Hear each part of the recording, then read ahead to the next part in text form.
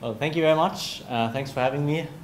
Thanks, Christoph. And I want to talk about grunt.js, and especially as it relates to our latest project. My name is David. I'm the co-founder of Excellent Easy, where we work on mobile web apps. So maybe some of you have tried to work with mobile web apps as well, and let's just say it's pretty hard. So we at Excellent Easy have tried basically every trick in the book, every framework that we could find, and nothing could basically, well, hold up to the standards that we have for mobile applications. So what we did is we wrote our own framework.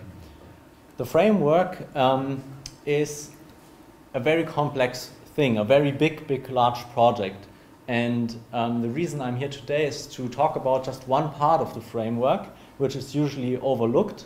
So when we think about a client-side framework, we usually think about JavaScript, of course, then there's CSS. And that's basically it. So in our case, we write CoffeeScript and less, but let's be honest, that's just JavaScript and CSS at the end. But what's really overlooked is the build process. And the build process is something that you can do really great with Grunt. I don't want to spend much time, especially as it's a lightning talk, talking about details or what API you could use or what code we have written. I want to talk about some of the principles that we've used. And maybe you can use these principles in your own projects, in your larger projects, and apply them with grunt.js. And then I want to show you some of these principles in action. So basically, we all know that conventions are really important, and we have heard these buzzwords like convention over configuration and things like that. And conventions are great and fine, and of course it's an important thing. But the problem is that conventions are hard to uphold.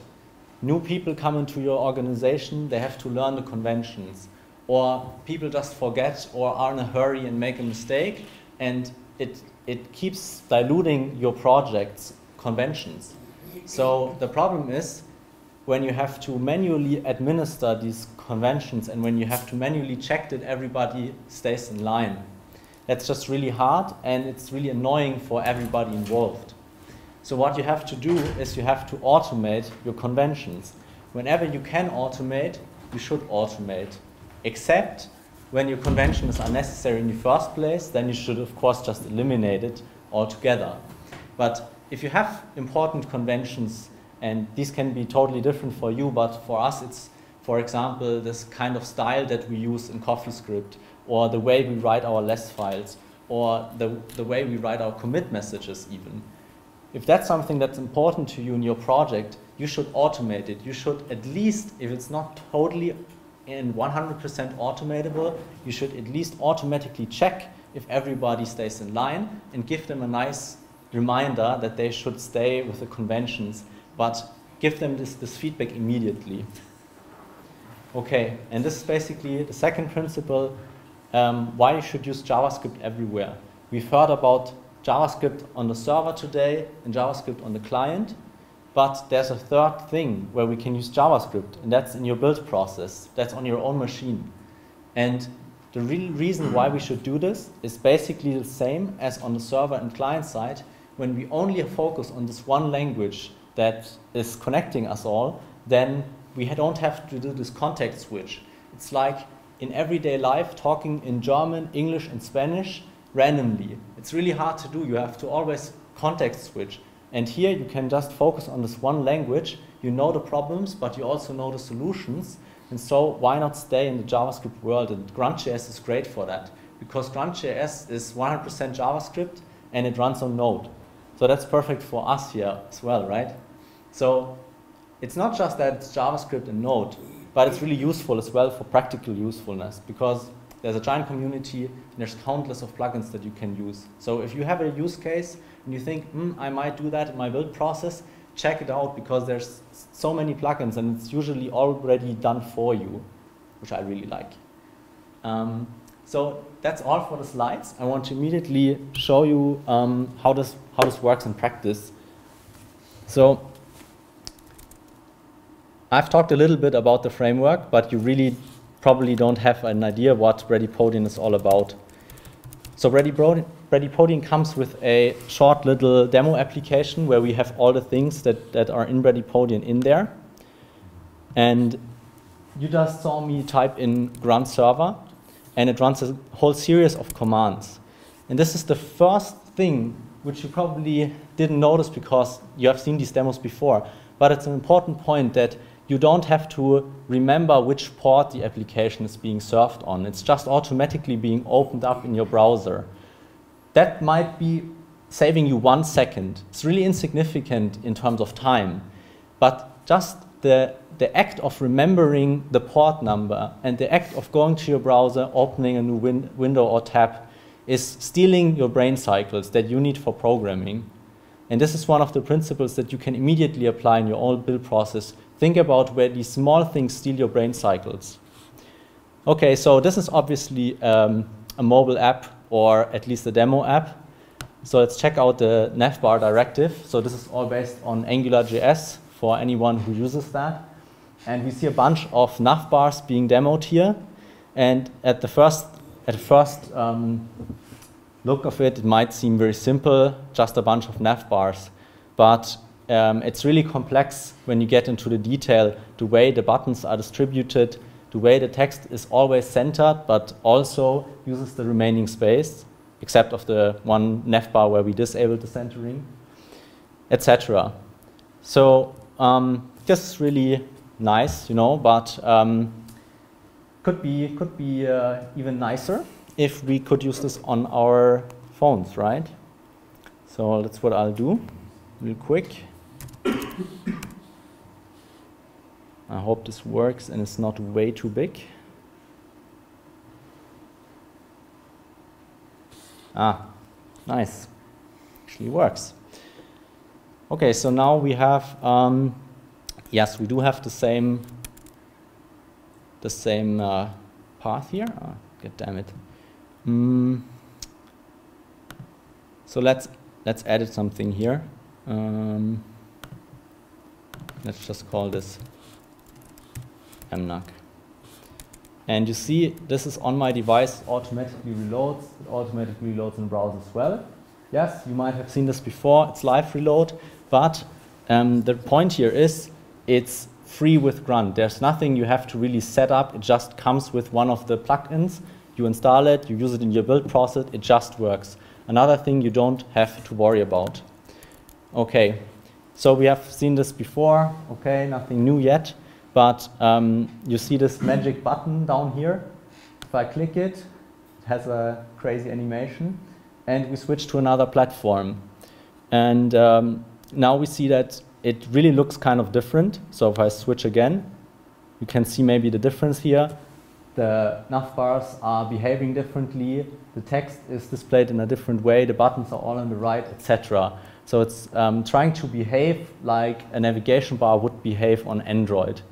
And this level of abstraction can, of course, be done in this app with this magic button, but that's not something you would usually really do in production. What you would like to do is use the app for iOS and only deploy the iOS components. And for Android, you only deploy the Android components. So let me show you how this works in an actual production app. This is actually running and on the App Store. So you do a grunt build command, and then you type in a colon, and this basically can be used in a grunt task that you can define yourself. So we have defined this task ourselves. The build task is not a plugin, and this is the power of grunt, where you can simply register a task. It's just a function, actually, and then you can evaluate these parameters. So the first parameter is the platform, and the second parameter is the target. So the target could either be deployed to the web or deployed to something like Cordova or PhoneGap, which you might have heard, which is the native target. Okay, let's just build this real quick. It does a couple of things here. Of course, I said it's CoffeeScript, it's less. It does all these builds. It only includes the stuff that's relevant. And now we can open this in our browser. And there it is. Okay, nothing fancy. It's just a bunch of data on a mobile app. But now if we type in Android instead of iOS, wait for the task to complete, then we have the whole interface in Android. And this can all be done just with grunt. Okay, so this is just about the complexity of handling these more complex projects. But what about teamwork? Can we do something there as well? Okay, I still have my modified navbar example here. But that's not really interesting. Let's just stash that and look at something else.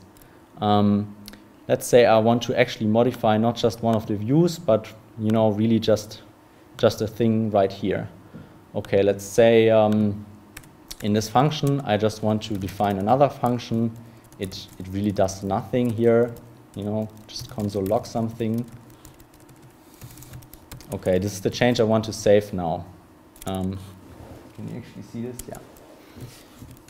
Okay, so I want to commit this to my project. I'm really in a hurry, so I'm just going to type in a really bad commit message. And, well, it doesn't allow me to commit.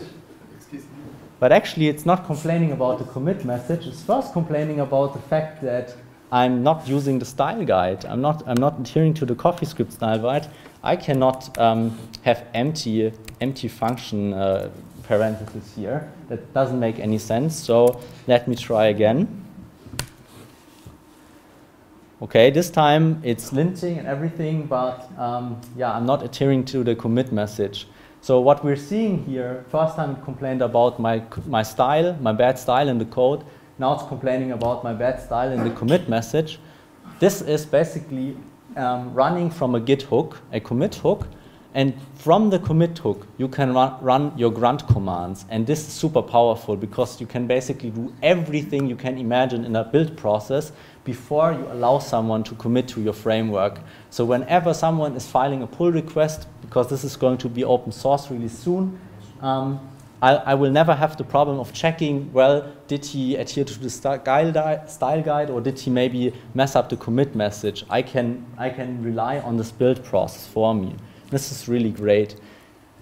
So one more thing that you see up there is the semver check. And it basically says everything is in sync.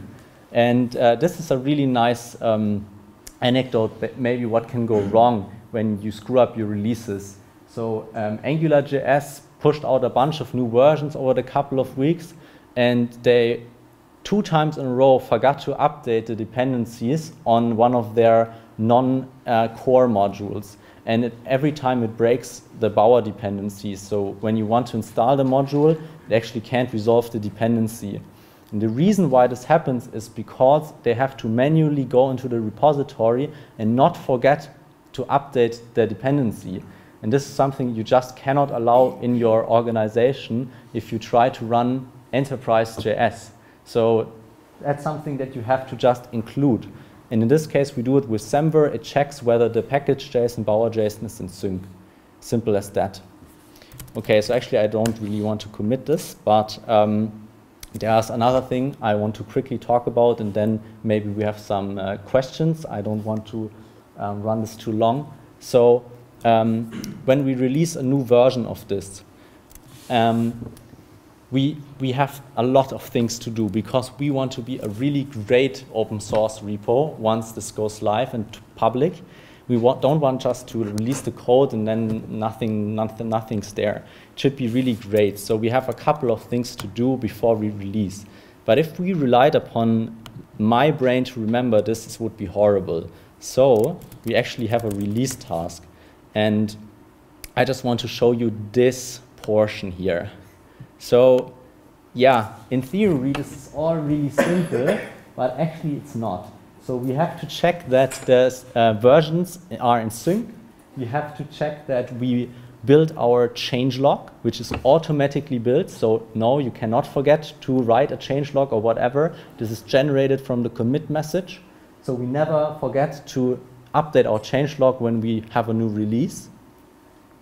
Then you have to add all of these files and make sure that the distribution is really in there. So imagine you forget to build and add and commit your distribution build, then people try to install it and the changes that you actually committed aren't in the final build. That would be really bad as well, but it happened so many times before. So we just try to learn from mistakes that others made, that we have made in the past. I hope you can use grunt.js and these custom tasks and these plugins in your projects to make them really awesome as well. If Bradypodian is something you would be interested in, we have a website. It's called Bradypodian.io. We are taking signups for the private beta right now. You can find out more there. And I want to give props to my co-founder Stefan, who found the only legit use case for the hue randomness filter on the nice chameleon there. Thank you for listening.